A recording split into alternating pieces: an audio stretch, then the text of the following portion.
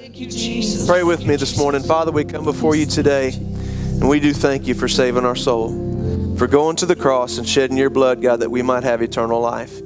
God, that we might have our sins, though they be many, be cleansed, washed white as snow. We honor you in this place today, Lord, with our hearts, with our worship.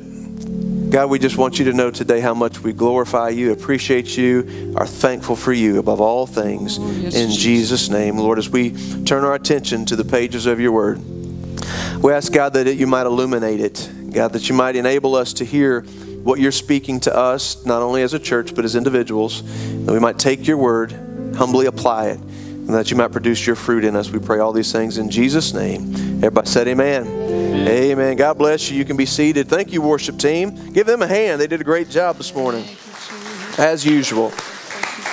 Man, they always do a great job. The Word of God is like a seed, according to the Bible. And you know very well, if you're going to plant a garden, if you're going to plant seeds in your garden, you got to till the ground up first. Amen? You don't just put seed on hard ground. You got to till it up first, and that's what worship does for us. It kind of tills up the ground of our heart. We have a tendency sometimes to come in a little hard-hearted, maybe a little distracted, things bothering us. And there's something about, as we talked about last week, worshiping God, praising God when it matters the most, lifting our hands toward Him, singing that joyful noise, forgetting about laying aside our problems for just a little bit and worshiping God anyway. It prepares our heart, get us ready for what God wants to say to us this morning. So I'm confident in this word that God has given me for you today. I pray that I'll be able to get it out the way that He's placed it in my heart. But for the most part, it's up to you. Amen. I'll do my part. I'll do what I can to say it. Although I will say this, I wasn't nervous until Steve asked God to make this my best sermon ever. Now I'm a little nervous. So it's like a little pressure here. So I'll do my best, but it's ultimately up to how we receive the message. Amen. Believe me, I have botched many a sermon, only to have somebody say, "Man, that's just what I needed to hear." I think God does that once in a while just to keep me humble, but it makes me know it's not about me. It's not about the delivery. Amen. It's about the condition of the willingness to receive in our heart. The word that God has laid on our hearts. So we're going to jump into it this morning. If you want to open your Bibles to the book of 1 Corinthians chapter 15.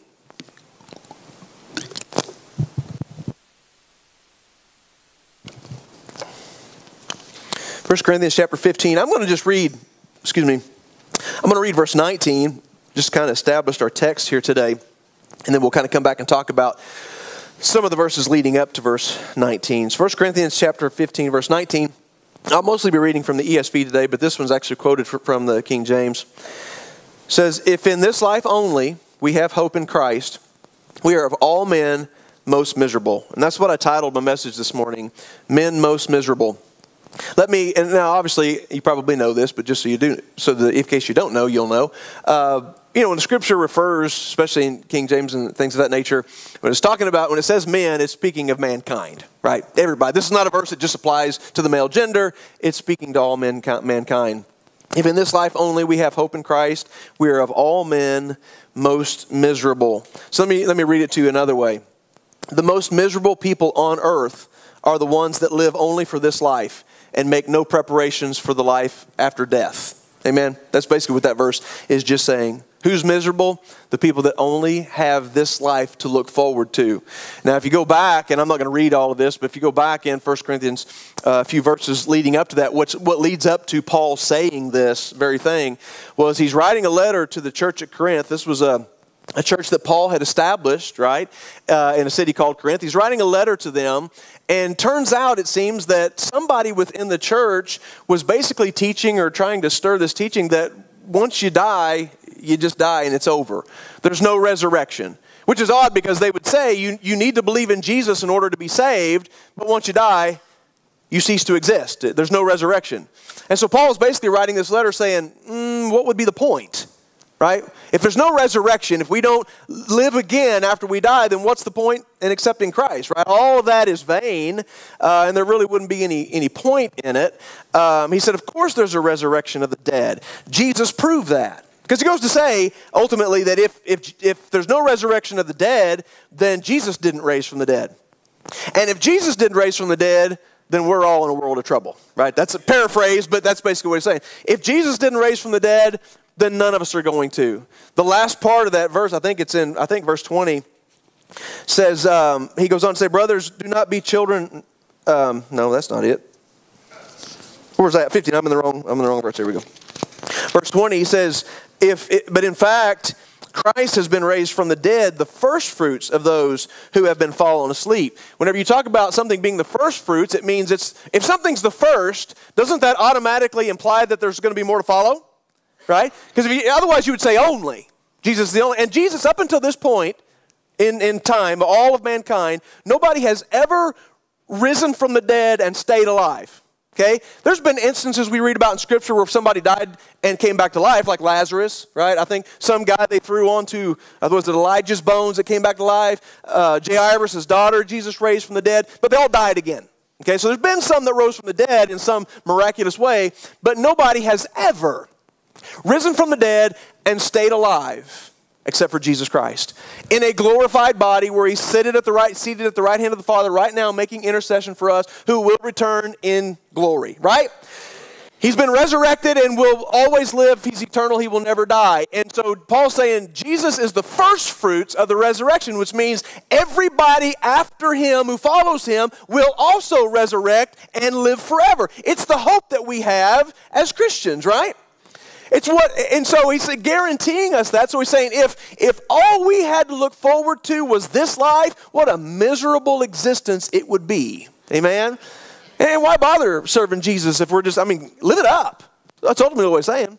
If there's no resurrection, we're just going to fizzle out at the end, then live it up. That's not the way that it works. He goes on to talk about, if you read the rest of 1 Corinthians 15, where he's talking about, our glorified body and how, great it's going to be and so on and so forth. And I'm not going to get into all that other than to say this, that when we think about the death, when we think about the resurrection, the reason God gave us, I'm going to call it, it's going to sound funny, but I'm going to call it the gift of death, okay? We don't think about death being a gift. We think about it being a bad thing, and I get that. We lose loved ones. But death is a gift that God gave us, because what death does is it keeps us from being trapped in this miserable world for eternity. Think about that for just a minute. In the beginning, in Genesis, when Adam and Eve first sinned against God, and God kicked them out of the garden, the Bible says that he put an angel with a flaming sword at the gate of Eden so that they and no mankind could ever get back into the Garden of Eden. They lost paradise, right? We can't even fathom what the Garden of Eden would have been like. And they lost all of that. And so we get a picture in our mind of this angry, God kicking him out, he's mad at him, and this angry angel with a sword to keep him out and all of that kind of stuff. But in reality, God put that angel there as an act of mercy.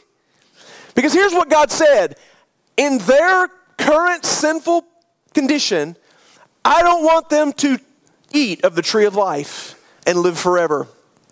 Can you imagine? I get it. We think about death and we dread it. We're born. God created us with a will to live. But I don't want to live in this world forever. Amen? It's horrible. There's a lot of blessings we're going to get on both sides of the spectrum. I would not want to be trapped in this world the way it is for all eternity. So God gave us that gift of death to get out of it, because God says they'll be miserable. I'll let them be miserable for a little while and kind of sleep in the bed they made, right? Because the reason the world's so yucky is because we made it that way as human beings. It's our sin that made the world the way that it is. And so for a period of time in our lifetime, we deal with the misery that comes along in death. But the hope that we have as God's people, what keeps us from just being in complete despair, is the hope in knowing that one day I will die, this life will be over, and I will live again to be with Jesus for all eternity. Amen? That's the hope we have. So have you noticed, in this day and age, have you noticed that people seem to be more miserable these days? Why is that? Because their hope is in this life only, right? This life is full of natural disaster, wildfires, earthquakes, volcanoes, disease, hurricanes, you name it. Just natural disasters in and of itself create so much pain. There's political corruption on both sides, right? Crumbling economy, rising crime. Crime's getting worse. Am I cheering you up yet? Right?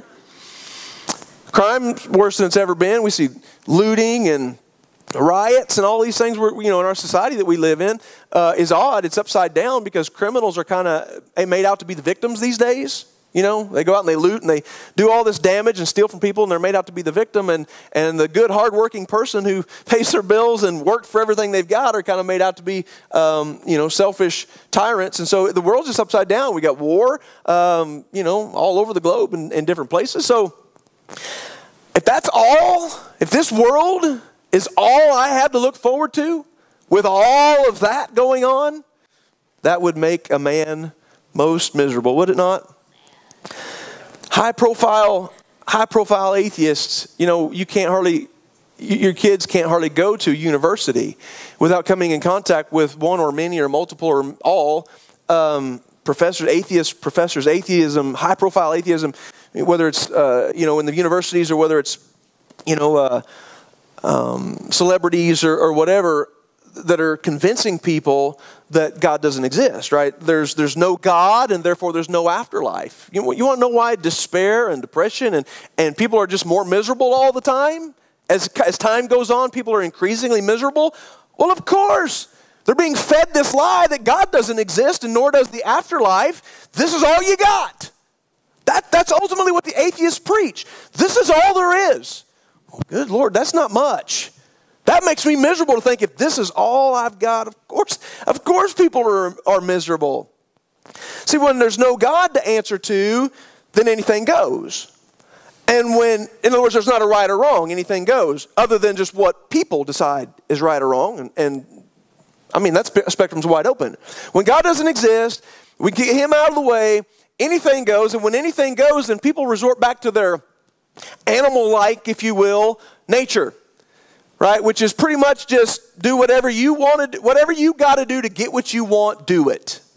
That's the nature of the world that we live in. You live for you. You're only on earth for a little period of time. Do whatever you got to do to get whatever you want. And when people live that way as a whole, it makes people miserable. Right? Jesus says this in Matthew. He says, because lawlessness will be increased, the love of many will grow cold. Because sin and iniquity and wrongdoing grows, people's love for one another decreases, it gets cold.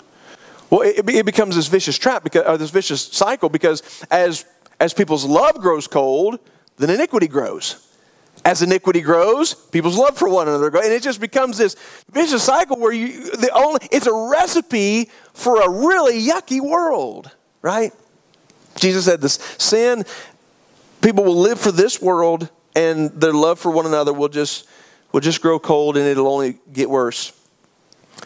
Have I encouraged you yet? Are you good and down? I'm going to lift you back up, okay? Take the ride with me here.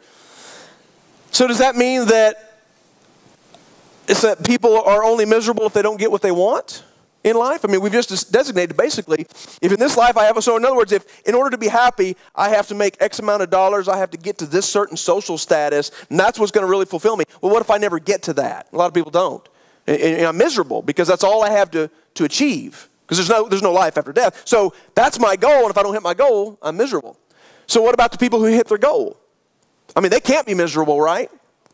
What about the people who accomplish everything they've ever wanted to accomplish in life, who have attained great riches and wealth and fame and popularity? Those people can't be miserable, right? They're all happy? No, they're still miserable. They're still miserable. Why? Because this is all they have to look forward to.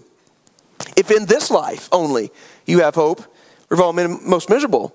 So people that have everything they want, so why would they be miserable as well? Because deep down they know that once they die, all of those things are of no use to them. Deep down they know that.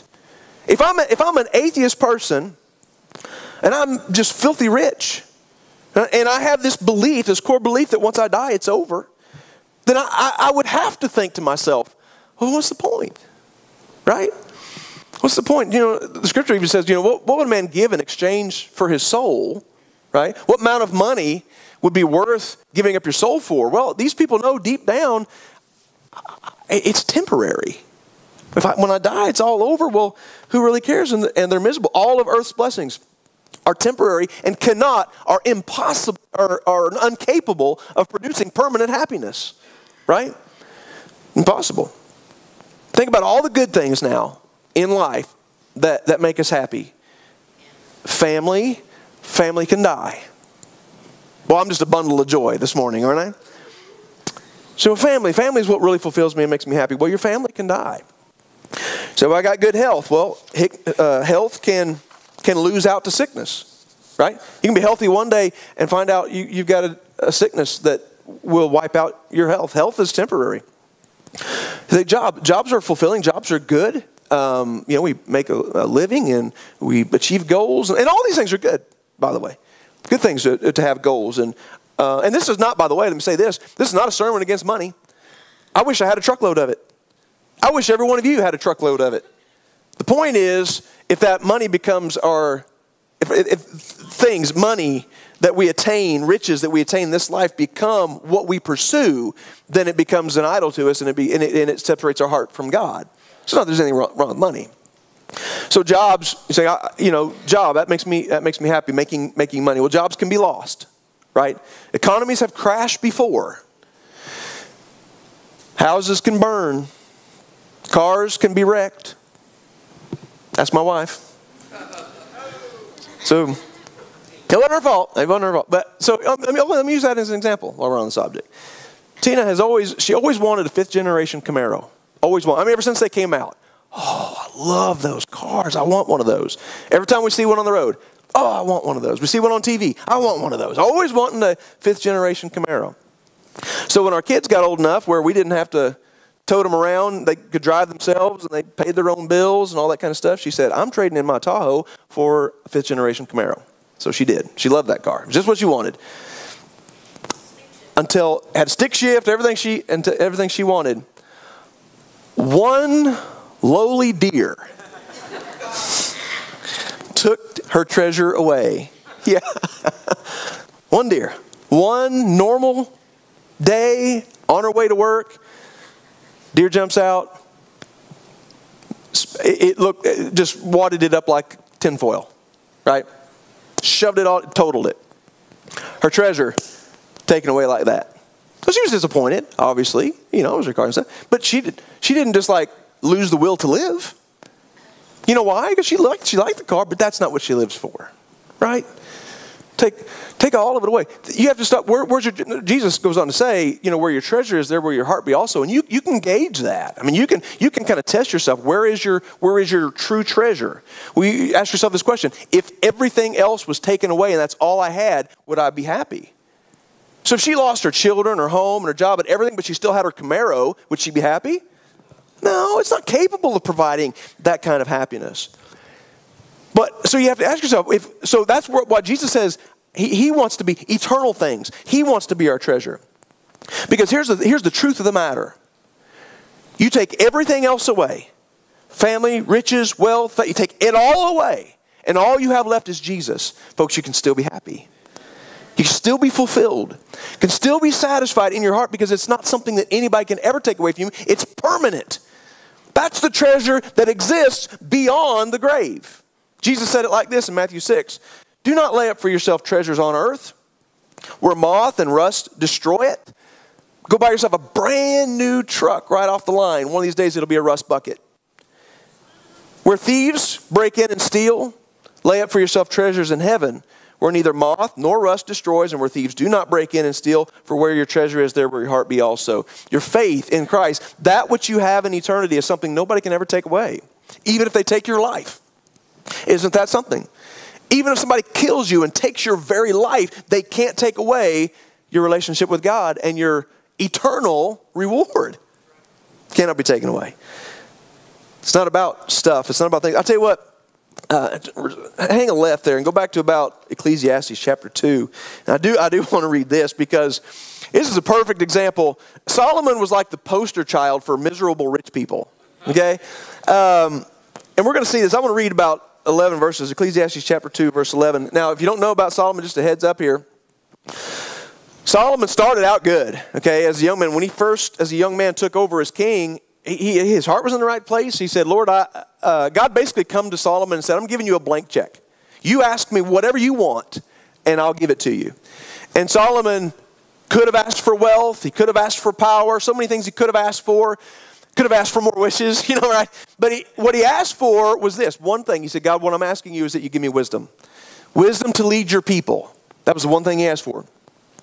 And God was so enjoyed by this request that he gave him the wisdom he asked for, and he gave him what he didn't ask for. He gave him wealth. He gave him power. He gave him all of those things. And so Solomon, the scripture speaks of Solomon in that he was the wisest man to have ever lived. So much wisdom he had. Started off good.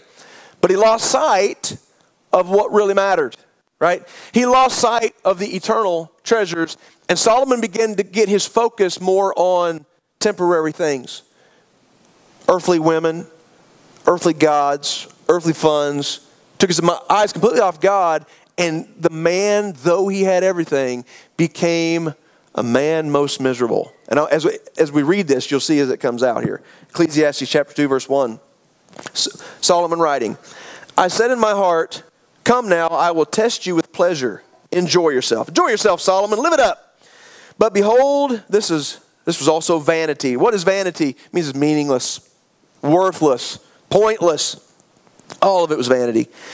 I said of laughter, it's mad, and of pleasure, what use is it? I see something that's funny, and it gives me pleasure, and I think, well, what was the purpose? I laughed for a second, and now I'm miserable again. The greatest of comedians did him no good.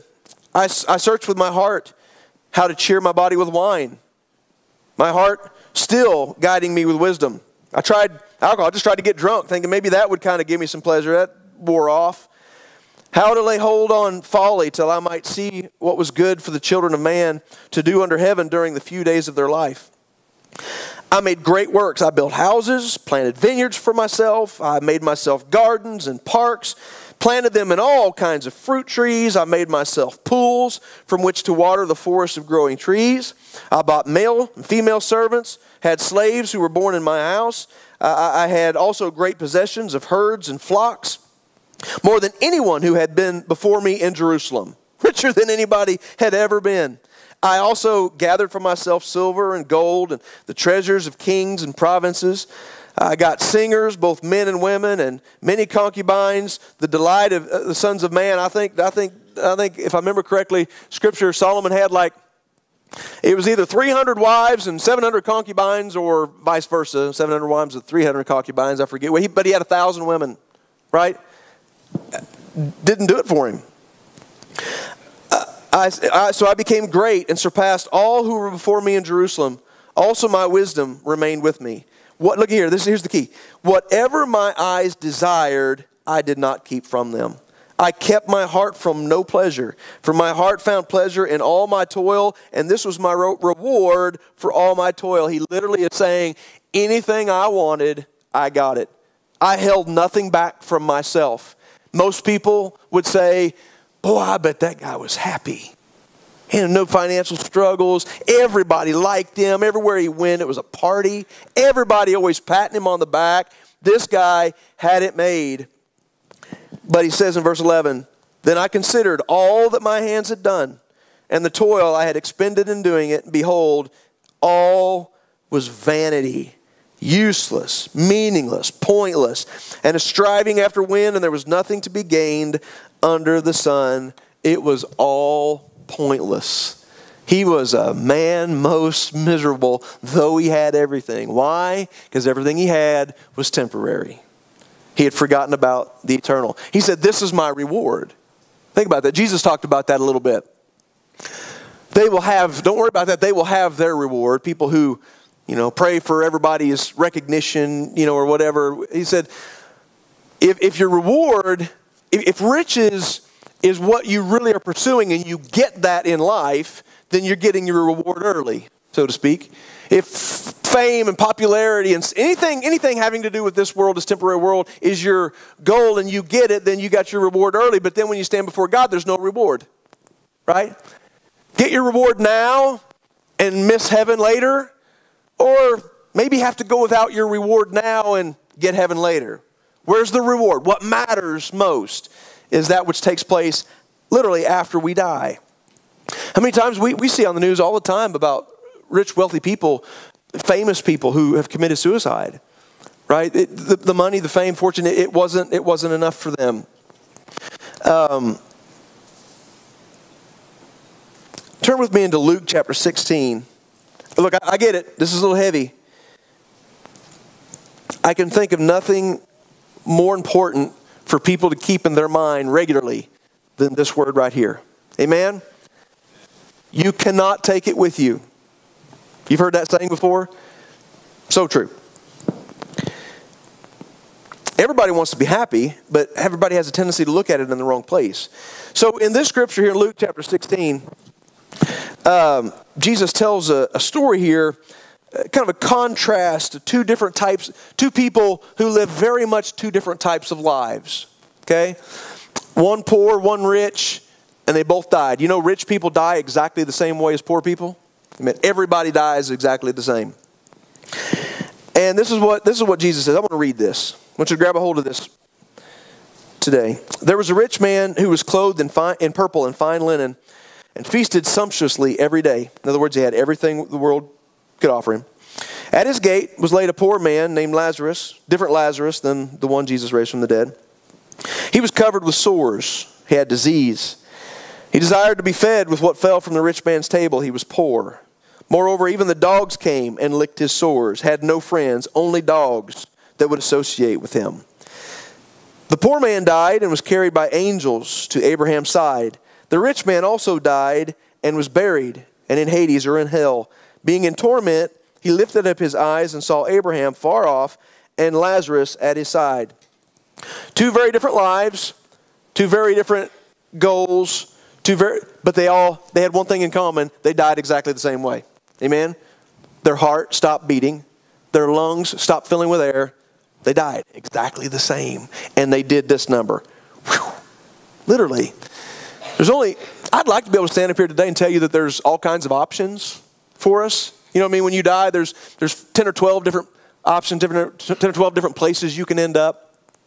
For the really, really, really bad people, you know, there's the burning hell. For the really, really, really good people, there's a sweet spot in heaven. And then it just all kind of, you know, there's a spectrum. If you were kind of good, but you didn't really follow the Lord, doesn't work that way. Name them two places. Heaven, hell.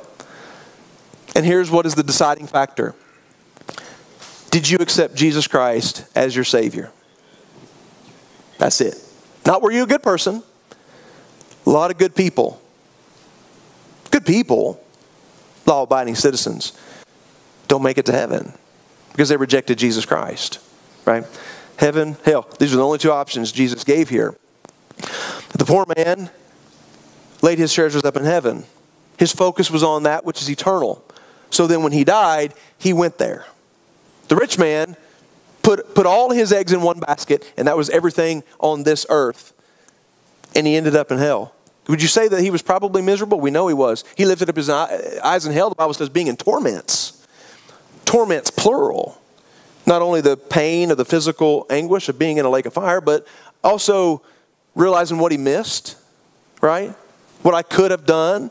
He walked past this beggar day after day after day. Could have shown compassion, didn't. Could have helped this guy, didn't. Why? He was self-absorbed, like so many of us are. Jesus goes on to say that he called out, the rich man from hell, he called out, Father Abraham, have mercy on me. Too late now, right? I mean, God is full of mercy. Here's the good news that I'm working up towards. God will forgive you for any sin you've committed. Amen? Right now, if you don't know Jesus as your Savior, He will forgive you, no questions asked, bring you into His family, cleanse you by His blood, and write your name in heaven. There's so much mercy available, and as long as you live, there's going to be the mercy of God will be available. But the second you die, mercy's out. He said, have mercy on me. It was too late at that point because his treasures were all on worldly, temporary things. No, you got what you wanted, riches, fame. But he said, have mercy on me and send Lazarus to dip the end of his finger in water and cool my tongue, for I am anguished in this flame. But Abraham said, child, remember that you in your lifetime received your good things. You already got your reward. Lazarus, in like manner, he got bad things. Now he's comforted and you are in anguish. None of this man's treasures helped him once he died. You just can't take it with you. Amen? And I'm glad.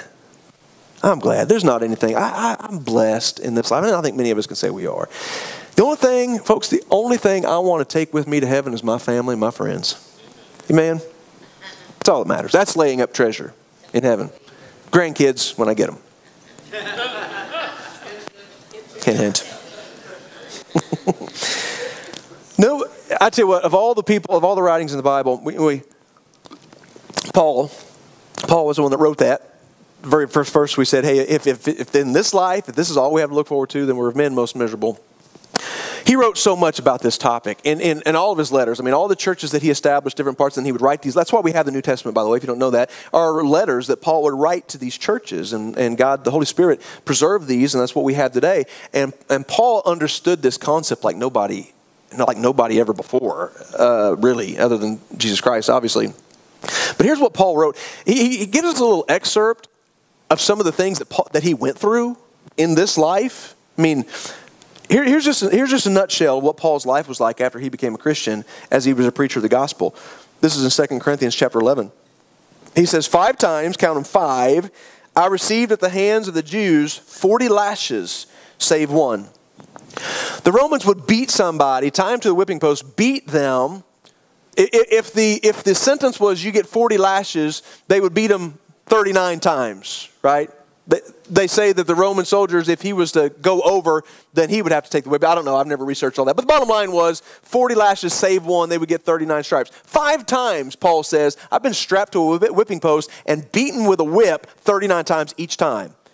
Count the stripes. Think about that. They would use, I mean, it wasn't like an Indiana Jones whip that they used. It was the Romans would use a cat of 9 tails, which literally this whip that had 9 strands of leather with metal and bone that was woven into the leather, so that when they would, every hit, and they would pull it back and it would rip flesh, literally from the rib cage in the back. 9 stripes with every hit.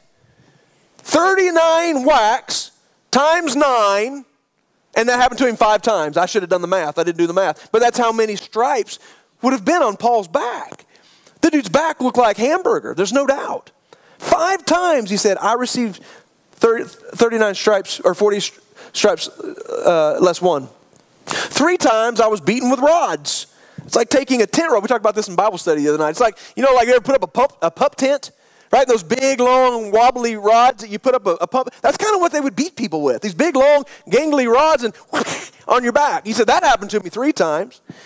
Once I was stoned. 3 times I was shipwrecked. A night and the day I was adrift at sea. Frequently on journeys, traveling everywhere, in danger. All these dangers that he faced. Dangers in the river, dangers from robbers, dangers from my own people, dangers from the Gentiles, dangers in the city, dangers in the wilderness, dangers at sea, danger from false brothers. A lot of danger he faced. And toil and hardship through many sleepless nights, in hunger and thirst, often without food, in cold and exposure. Carhartt hadn't been invented back then, right? He's in cold and he didn't have, it's not like back then they provided prisoners with, coveralls. He has nothing. He said, I've been exposed to the elements. Apart from all of these things, there's the daily pressure on me and my anxiety for all of the churches. The pressure from knowing that it's my responsibility to lead people to Jesus and try to write letters to these churches to make sure that they're doing right. He said, that's hard. Man, that's miserable. Wouldn't you say that would be a miserable existence? But Paul says, no. What's miserable is putting all my hope in this life. In his letter to the Romans, he says it like this.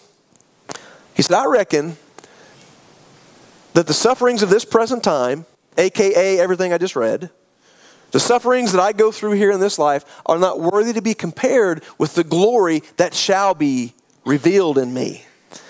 How do I get through it? How do I endure all this, Paul says? It's the hope of glory. It's the hope of eternity, knowing that this is all just temporary and will go away. In his letter to the Colossians, he says, if then you have been raised with Christ, talking about that resurrection we were talking about earlier. If you've been raised with Christ, not only in the literal resurrection, but resurrection from sin into the newness of life, then seek the things that are above, eternal things, where Christ is, seated at the right hand of God. Look here. This is good words to live by. I would encourage you to memorize this verse. Let this be your personal motto. Set your minds on things above, not on things of the earth.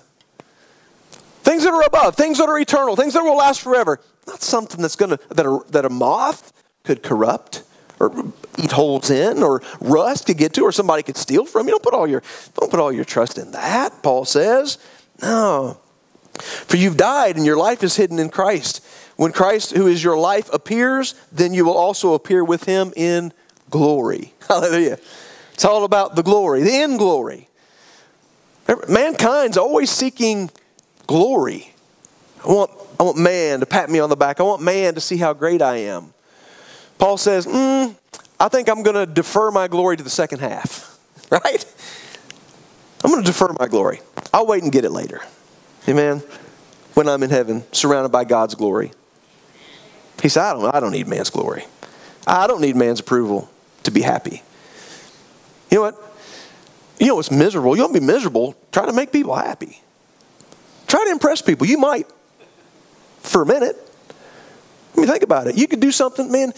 You take like a professional athlete. Man, he's on his game and he's got all kinds of stats and everybody just praises his name. Man, he's living life. He's got everybody's recognition. One injury. Nobody cares anymore. Right? Even if somehow you were able to impress people, only temporary. People will turn on your back in a heartbeat. And then Paul writes a letter to Timothy. And I'm winding this down. In Timothy he writes, godliness with contentment is great gain. Does anybody know the meaning of the word contentment? Because our society doesn't understand that word very much anymore, especially in our American society. Okay? Because in America, the last thing marketing companies want is for people to get content. What is contentment? It means I'm satisfied with what I have. I don't need more to be happy. He goes on to say, having food and raiment. First of all, he says this. We brought nothing into the world, and we cannot take anything out. I know you've probably heard it's an old joke about the guy that said, hey, when I die, I want to take everything to heaven with me. So he puts all of his treasures in the attic, right? He says, I want to put all my money in the attic, and then when I die, I'm going to grab it on my way. I want to take it with me. He died. His wife went up, and all of his money, his treasure is still there. And she said, I knew he should have put that in the basement, right? Whole joke, bad joke. But honestly, truth to that, right? In reality, put it in the basement, put it in the attic, not taking it with you, right? It's certain, Paul says, I brought nothing into this world, and I'm not going to take anything out of it. Everything I attain right here is going to stay right here. But if we have food and clothing, the basic necessities of life, the things that do bring joy, family and all of those types of things, with these things be content. But those who desire to be rich fall into temptation, into a snare, into many selfless and harmful desires that plunge people into ruin and destruction. For the love of money is the root of all kinds of evil. I said that a minute ago. Money's not the root of all evil. I wish y'all had a truckload of it. Right? It's the love of money that becomes the root of all evil. It is through this craving that some have wandered from the faith and pierced themselves with many plagues. I think it was John that wrote, he said, I pray that you prosper even as your souls prosper. Do well in life. Hey, get a good job.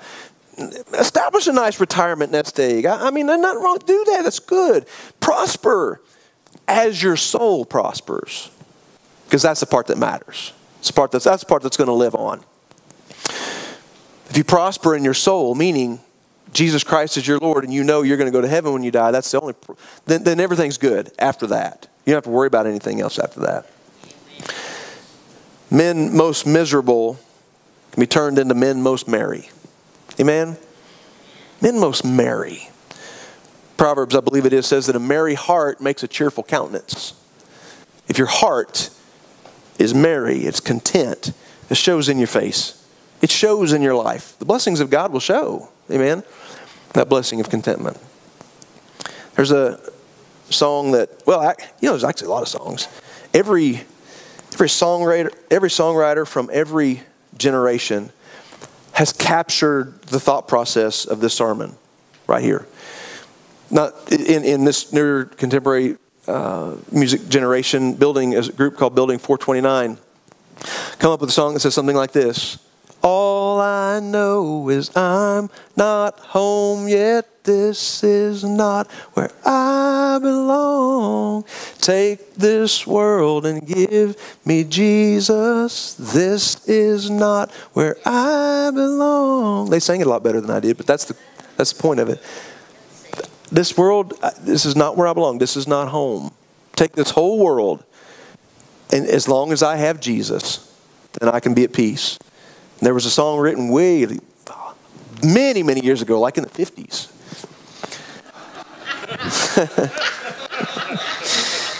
Said something like, this world is not my home. I'm just passing through.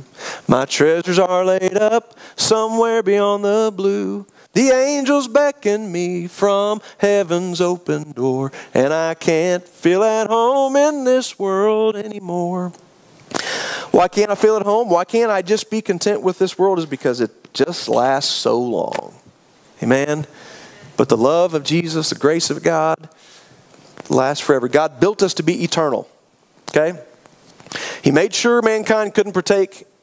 We're going to live eternally one way or the other. He wanted to make sure it wasn't in this life, in this flesh. So he hid from us the tree of life and said, tell you what, I'm going to go ahead and be merciful and let you die. But all you got to do is put your trust in my son, Jesus Christ, then you'll live forever. Who wouldn't want that? Who wouldn't want that? So I want to ask you a question here this morning. If you're here today, watching by live stream, whatever the case, and you're not saved, wow, what a time to do it. Are you miserable? Do you regularly think about what's going to happen when you die? Is there fear in you about what's going to happen when you die? I would venture to say if you'll stop, most people just try not to think about it. Oh, I just don't want to think about that. Stay busy and just try not to think about it. Well, listen, you really need to think about it. Right? Put it to the forefront. Let's deal with it. Why not be saved? Why not put all your faith in Christ and know that one day when you die, you don't have anything to worry about? I'm going to ask everybody to stand at their feet this morning.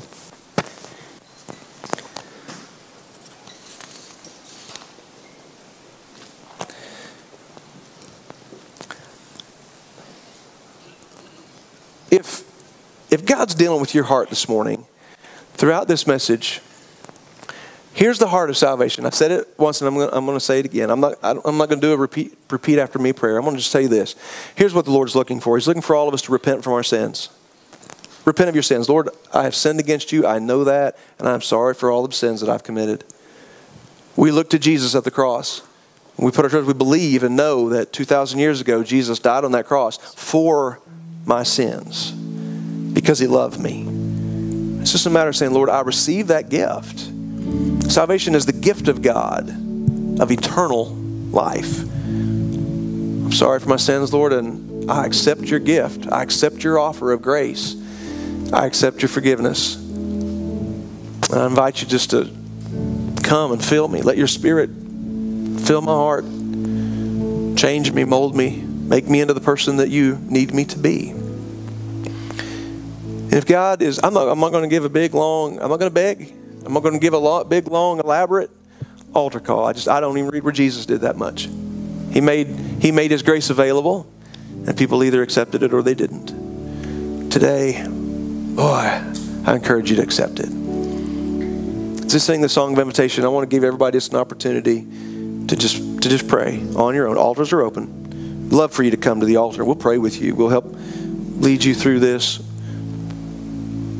But where you're standing, especially everybody, I want everybody, obviously, pray for your own heart. If you're saved this morning, you're a Christian, maybe ask God, humble yourself and ask God to let this world have less of a hold on you. Amen. I think we can all be honest. I'll be the first one to be honest. Sometimes this world just gets a little bit too much of a hold on me. Sometimes I can get distracted and get a little bit too focused on temporary things. So just be honest. God, help me to stay focused on treasures in heaven. Okay, so pray for yourself. Pray for others that don't know Jesus. But if you're here today and you're not saved, but God's dealing with your heart, you know what I mean. If God's dealing with your heart, you know exactly what I'm talking about right now. You feel this conviction in your heart for your sins and God's dealing with your heart, then I want you to pray what I just prayed a minute ago. Reach out to Him. Lord, save me. Please save me. I'm tired of living for this world. I'm tired of the disappointment. I want to know that I'm right with you. Amen. As they sing, pray. Hallelujah.